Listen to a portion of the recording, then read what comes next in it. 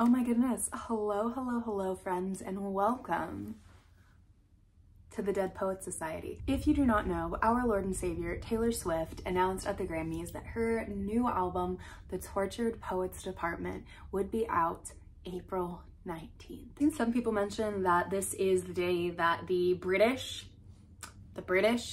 fired the first shot of the American Revolution. I don't know if that's intentional or unintentional, but it is what it is. I find that very interesting. And as a Swiftie, of course, I have many thoughts about this. That was very exciting. We got new album artwork. It was black and white. There were a lot of things leading up to this. We thought that it was going to be the Reputation TV announcement, but then the code on her website, the error code, it said red herring, and there was something going on. It was clearly intentional, but it was clearly intentionally a red herring. But also, Look What You Made Me Do, the original single from the original 1989, was also a red herring. So was it or was it not? Turns out it was something completely different. And Taylor had her white nails painted to match her white dress, which is the new album era color for the Tortured Poets Department. It has this gorgeous black and white, kind of just more, I don't know, I don't want to say adult. It's just not something that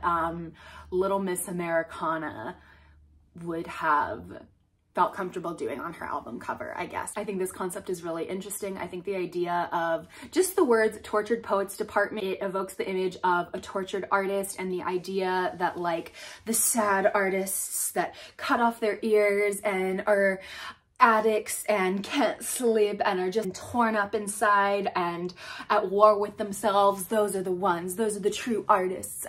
Absolutely not true. Then it being a department, really, and the fact that this little poem or these lyrics that she posted when she posted the album cover, it names her as the chairman of the Tortured Poets Department. That really gives kind of bureaucracy, but also it's the way it's on this kind of file, the like letterheadness of it all is really giving detectives department, detective agency, but maybe just like this is the department of art that they are in, you know, that's the category of artists that she counts herself among. Or maybe it's kind of a little bit of a joke to her ex-boyfriend Joe Alwyn's group chat with his two little mates that was reportedly called the Tortured Man Club. I do think that's all very interesting, and I think that it can be and probably is multifaceted and multi-layered, and I think that's what's so great about so many of the things that Taylor Swift does, is that sometimes they really do have like one intentional pointed meaning,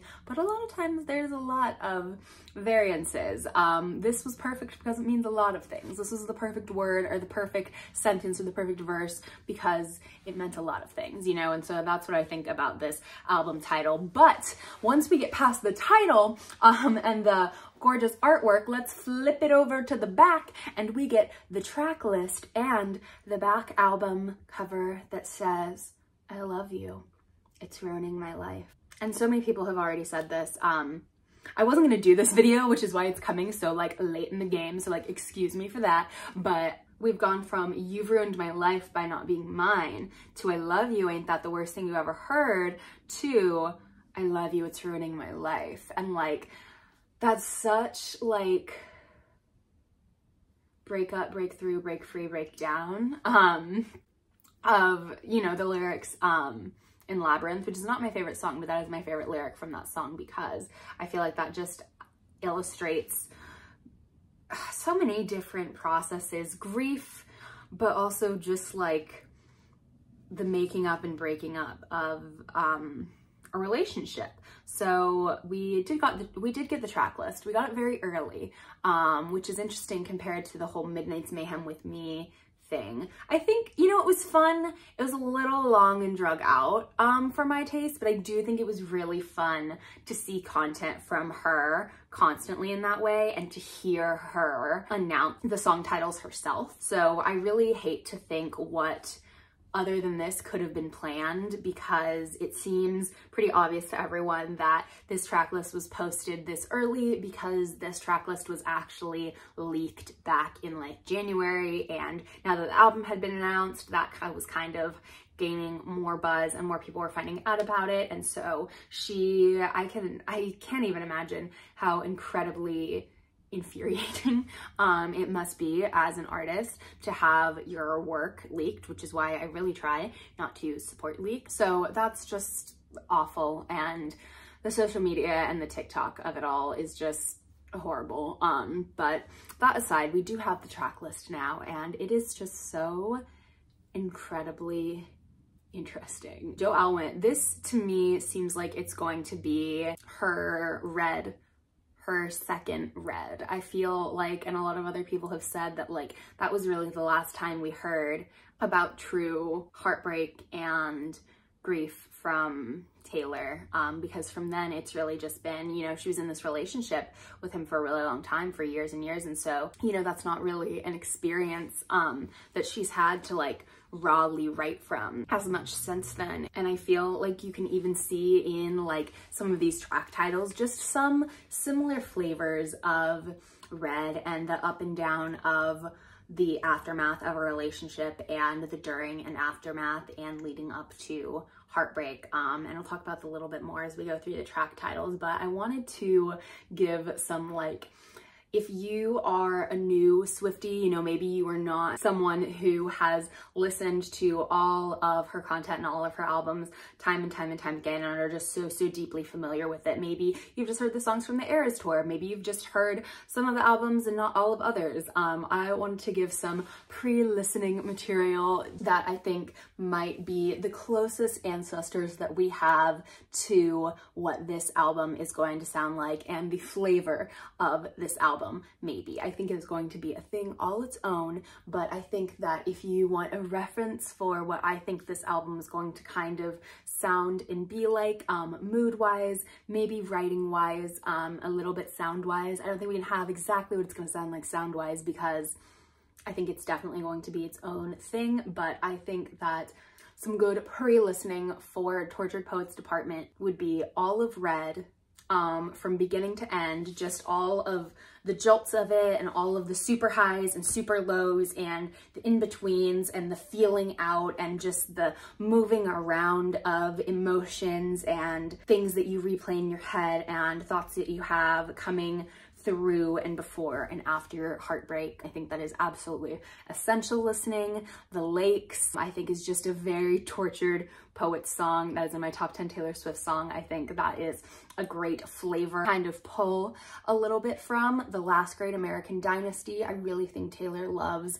storytelling in this way, and I think that there was a track on this that I'm really hoping will be kind of akin to this song, and a little bit like one of the ones on Red. So I think The Last Great American Dynasty is definitely fantastic pre-listening. I also really like the style of that song just in how it sounds. I really like the production, and so I think it would be really cool if we had something that was kind of stylistically like that. And then Afterglow from Lover, oddly enough, I think is a great pre-listen because it has one of the same producers. Mr. Aaron Dessner worked on this as well as some other songs with Taylor, and so I think this would be a great one to listen to. I think the production of it is a little bit different. It's not my favorite thing in the world, but it is a little bit different. You can tell that it had a different hand in it, and I'm hoping will have a little bit bigger hand in this. So yeah, without further ado, let's get into the track list and my thoughts on each and every one of those. It's crazy. There are so many thoughts and speculations to be had about these track titles, but at the end of the day, they really could be anything.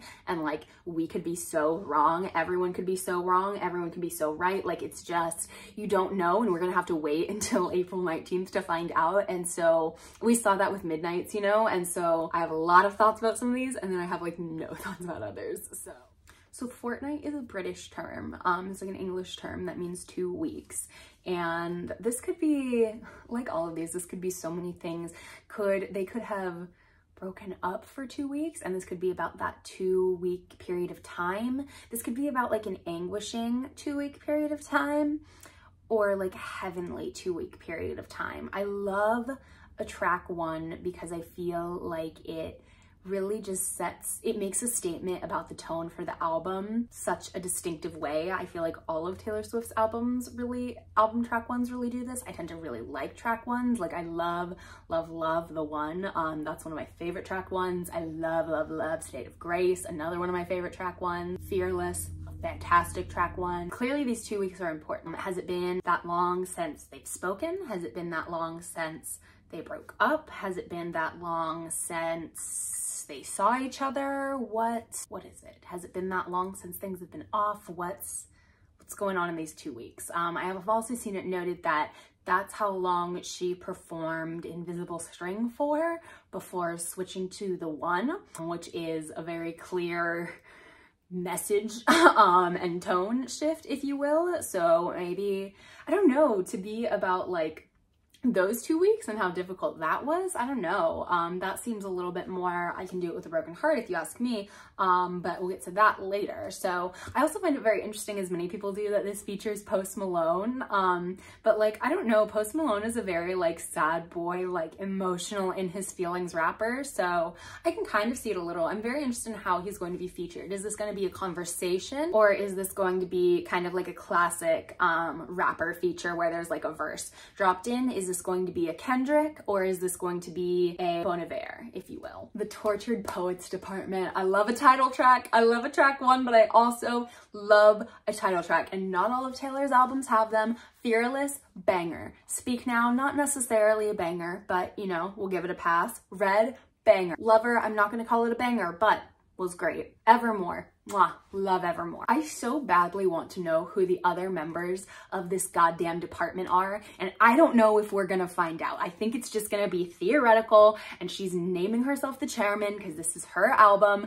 and she's like, I am the chairman of the Tortured Poets department. You know, like, I don't know if there are actual specific other people that are in it other than, you know, Florence and Posty, I guess, but I would drop dead if I was able to get a list of others who are in this department, according to her. Or it could be a little biting, a little bit sarcastic about the like tortured man group chat. Either way, I just want to find out more about this department and the inspiration for this album and this title, and why this is the title of the album. I feel like it could be a real thesis statement about her and who she feels are her true people. Or I think it could be a little bit, I don't know, just a little bit tongue-in-cheek and a little bit sarcastic. I think maybe those two could marry together, and that I would really enjoy. I think that could be really smart. So I know she has it in her. It also occurs to me that I feel like these lyrics are most likely from the title track, just because I feel like it would make sense for her to release lyrics from the title track with the album announcement. I could be wrong, but I feel like it would be weird for her to just have these lyrics that like she never found a place for, but she like felt were so connected to the album. So yeah, I think they're from the title track. My boy only breaks his favorite toys. That's a little, it just comes off as so infantilizing. I'm sure that's not how it's meant, and I'm sure like, I mean, it is a little bit, but you know what I mean? Like, I feel like the song doesn't necessarily have to be like that. I could see it being a little bit like quirky, but I could also see it, I don't know why. I feel like this is gonna have like a medium to more upbeat. I don't know why I don't feel like this is gonna be like a really slow one. I want to know why he only breaks his favorite ones. Is that he plays with them too much? He takes them everywhere, he loses them? Is it like your family is the one that sees the worst sides to you? Like you treat your family the worst because like you're the most familiar with them, you're the closest with them, you're around them the most, and so they see the worst sides to you, and so like he loves you the most, and so he like doesn't think you're ever gonna leave. He takes you for granted, and so he actually like has the least regard for you because he never thinks he's gonna lose you. He never thinks you're gonna go away. So you see the worst sides of him. He puts in the least effort. Is that what it is? Because that's definitely a dynamic that I think exists, and I would love to hear about it from her. It's giving a little bit get your shit together so I can love you from Renegade. Down Bad. I think down bad's probably about being down bad and how rough that is. That's a very now term, which I guess is like fine. It's just being like really super into someone, really down for someone. Typically it's used when like that person probably doesn't feel the same way, or you don't know if they feel the same way. Not always, but you're just like really head over heels, basically. And yeah, I think it's about the tumultuous experience of being down bad. For some reason, it's giving Glitch, It's giving steamy, it's giving dress a little bit. So that's the end of side A, and I don't know if these songs are just enough in length to where that's just how the vinyl is organized, or if there's actually some meaning to this like quartering up of the album. I know Midnight's has like 6 tracks on the first side because I have it up there, and Midnight Rain is the last one, like on the side that's facing the front. I'm not entirely sure about that, but track 5 is So Long London, and that couldn't be more clear. Her most recent boyfriend was English, and she definitely kind of took shelter and refuge in London and England during her time with him, and that definitely became like a second home to her. And so the looking back at that and the moving on from that and the washing away of that and just the parsing through of all of those feelings, I feel like if you've been through a breakup, you've done it. Like, you have places, you have things that you just had, like, they are not what they were to you anymore because that person is not what they were to you, and you can't do anything about that. And that's, it's a big toughie. And that's something that, like, is just painful, and you just have to live through it and like let it happen.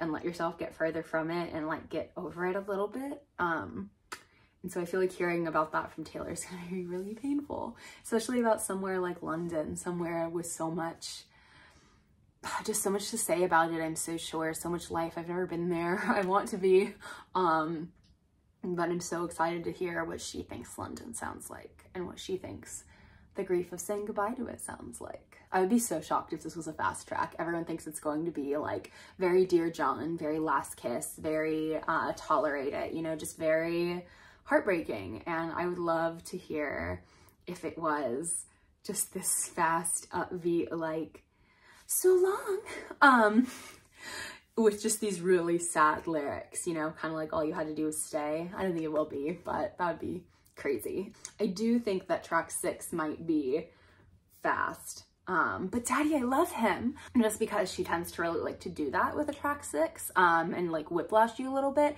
Not always, but she does a little bit, and I think that the title sort of lends itself to being funny and quirky. I'm so interested like in where she takes this and like how she incorporates this line, and if it really does like shape the entire song, or if it's just like a thing that keeps coming back and getting touched on throughout the story of the song that really doesn't have anything to do necessarily with The Little Mermaid, or if it's a story that has like little references that tie in with The Little Mermaid. Is the dad a character, or is this just kind of like a line? I mean, like, is the dad like actually like, is it but daddy like talking to an actual father, or is it like, but daddy, I love him, and you're like saying this in a repeated chorus as you're telling the story of how you're like fighting against common sense, fighting against the opinions of those around you, fighting against your own better judgment, you know? I do really hope the like Ariel giving up her voice for a relationship element is incorporated. I would love to see that. That's something people keep bringing up, and it would just be so interesting if she did. She did wear an Ariel costume to a New Year's Eve party where you're supposed to dress as like one of your childhood heroes. I could very much see little Taylor Swift being an Ariel girly. Ariel's a very popular favorite for children. I was an Ariel little girly. I have since grown, and I'm more of a Snow White, Belle, Sleeping Beauty kind of girl, but just the singing element of it and the like falling for a boy and being so headstrong and like, no, I'm gonna get what I want, I'm gonna do what I want, screw you, dad, and anyone who thinks otherwise, and then trading the thing that was so close to her heart to get that, and then having the skill and creativity. The more I talk about this, the more I'm like, yeah, this is Taylor. So I really hope the Little Mermaid of it all is really brought to the forefront. Is Ariel part of the tortured poets department? But like, who knows? Like, when she was writing this, she very well could have like, it could have been based around totally something else, and she was like, no, this is the line, like this is the chorus, and she put that in, and then that was the title of the song, but it had nothing to do with like, you know, her voice being taken away and whatever, like that before. I don't know. You don't, that's what I'm saying. We just don't know. We just don't know. Why do we speculate? Because it's fun. Anyway, moving on. Fresh out the slammer. I love this title. I think this is going to be like a big FU to the like, I don't know, like kind of being kept inside by this relationship. You know how she said in her Time article that like the time she spent cooped up inside was time she couldn't get back, and part of that was because of the pandemic, but I feel like she was implying very pointedly that part of it was because of this relationship. And the slammer, I think, is, I keep wanting to say slammer, because I feel like that's going to be the vibe of this song, is going to be about breaking out of that and it feeling good, but feeling different and overwhelming, and feeling the sun on her skin in the morning and the wind in her hair constantly, and just looking around and feeling that all. It's giving a little bit State of Grace, but in a Reputation way with a little bit more of an edge to it. I'm really looking forward to this one. I'm not sure we're gonna have anything like this one before. I don't know why. This one's calling to me. Florida, with 3 exclamation marks. That's how I've been saying it in my head, and I can't wait to hear her say it. I feel like either Florence is gonna say it, or it's gonna be like a, you know how in Say Don't Go, it's like say, don't go. Like there's this background, and it's not quite as like in your face. It's a little bit of a gentler. I think it's gonna be like that. I think it's gonna be more of a vibey situation, especially with Florence, or it's gonna be in your face and it's gonna be like Florida, like out there, and like Florida, it's Miami, baby, it's Pitbull, Mr. 305, Taylor is Mrs. 305 now, and she is out there in the Miami heat, and she is feeling wet, hot, wild, and ready to party, and I love that for her. This is gonna be the 22 of this album. Florida were also the first shows after like the breakup announcement. I just picture her like on a beach or in a pool with like slightly wet hair with a drink in her hand, just living it up. And I hope that's what this song is about. I would love it no matter what it's about, but that's my vision. Giving a cross between Slut and 22. Guilty as Sin. I don't know why this one keeps telling me it's country. I think it's just because I associate like the religious references from Taylor and like pretty much other people in music to be largely country. But I want to know, like, this is the end of a question. What is the larger sentence? Who is guilty as sin? Is that sentence different in every chorus? Do you know what I mean? Like, guilty as sin is the last few words of a fuller sentence. I want to know what that fuller sentence is. Who is it? Is it her or others? What is this? Is this even about a relationship? Is it about something else entirely? You know, there are wild cards in so many Taylor Swift albums that are like largely, you know, like Red is largely about Jake Gyllenhaal, but then there are songs that are just like over there, like not, you know, you have Starlight and that's just, you know, and I do see how that fits into kind of the overall Red album, but it's definitely not within the same very clearly packaged area, as the other songs. And I think, I don't know, I think this might be one of them. The religious disillusionment is always something that I find interesting when spoken about by Taylor Swift, and it's really only in Would've, Could've, Should've, but it's like so much, and I'd love to hear more of that from her, but I feel like that's probably like not ever gonna happen. Who's afraid of little old me? I don't know why I said that like that. I don't know, the phrase little old me.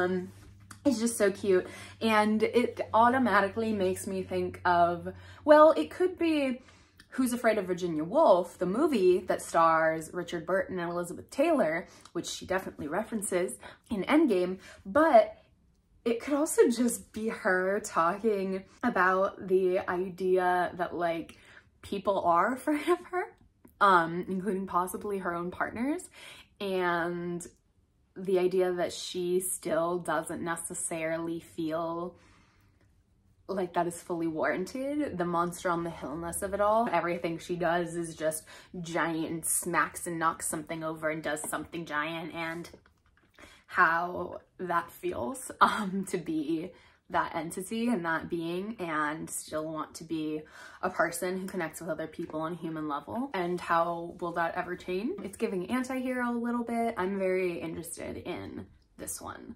And then we have another one that I'm very curious about.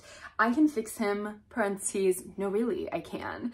And I don't know why I keep getting a like gorgeous and bejeweled vibe from this. It's giving quirky and jokey. She's like saying this to herself and her friends, and I'm just hearing like, I can fix him, ding, like the little ding from Gorgeous, or like the nice from Bejeweled, no really, I can. It's just interesting that like that's what comes into my head. Maybe it's just because like I think of those things as being like parentheticals and this has parentheses. That's probably why. But like I feel like this is just like a little sarcastic and quirky and jokey because she's saying this to like herself and her friends as she's like going through this relationship, like planning everything out and figuring out exactly the steps she's going to take and how this is going to work out. She's like looking back in hindsight, also just being like, yeah, girl, and how'd that work? And like at the time she meant it in all seriousness, and this is like a humorous look back at that, but like not without like the pain of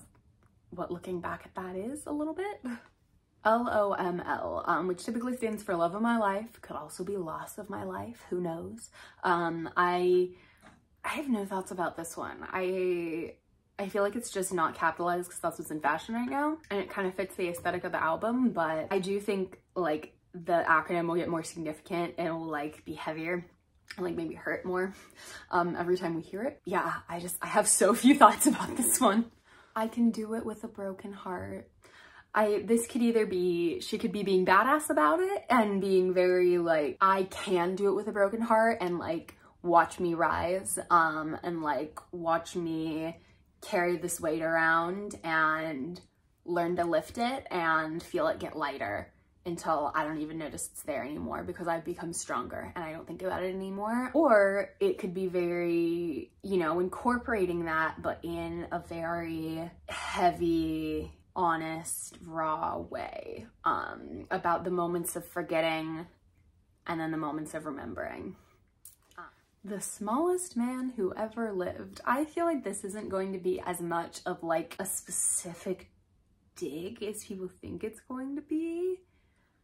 I'd be very interested if it was like a straight up like this is why we can't have nice things. I don't think it's going to be though. I would love like a story song. I feel like Clara Bow kind of has that tied up though for this album, because I love story songs like Last Great American Dynasty, or like, you know, like an omniscient point of view going through this man's like trials and tribulations, and like the vignettes that like denote him as such, as the smallest man that ever lived. The alchemy. So alchemy, I've learned, is like the process and the practice of turning like other metals into something, into gold, into something that resembles gold. And so it looks like gold, and it's taken like a lot of work and science and practice to create it, but it's not actually as valuable as gold. And gold is what she has used to refer to their relationship and to her ex in so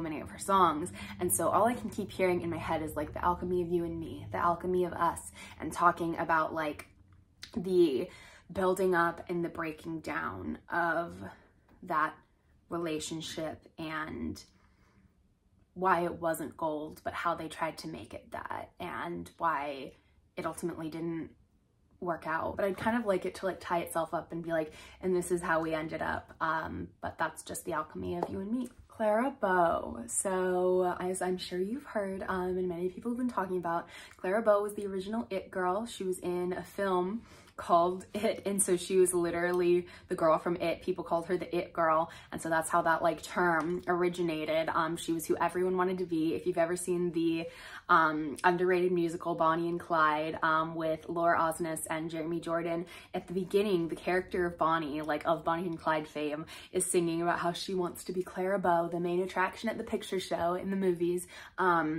She was originally a silent actress, and then she ended up becoming prominent and famous in talkies, pictures in which the actors spoke. And so she kind of, like Ariel, like didn't have her voice at one point and then found it. Don't know if that'll be connected, but I would really love to see just an outside commentating on Clara Bow and her story, and within that, just how Taylor sees herself in her. Just like, I basically want The Last Great American Dynasty Part 2.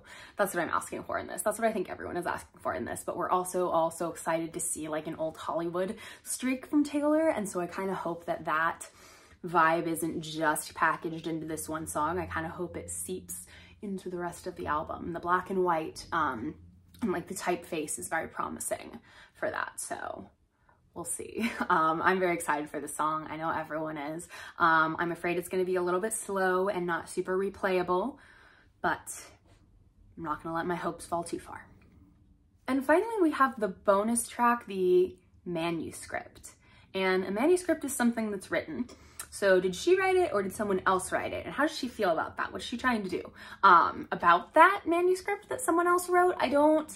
Does she feel like this is something that's already written that she is living out? Again, is it something that she's creating? Is it for the Tortured Poets Department? I don't know. This one, again, I need more. I'm a little lost. I have no thoughts. I'm very curious. I just want this so bad. I want these songs. I want to listen to them. I want to know.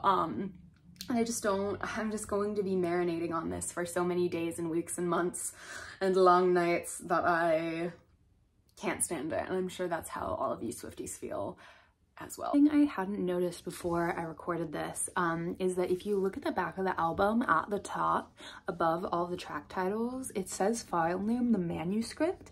So is this album the manuscript?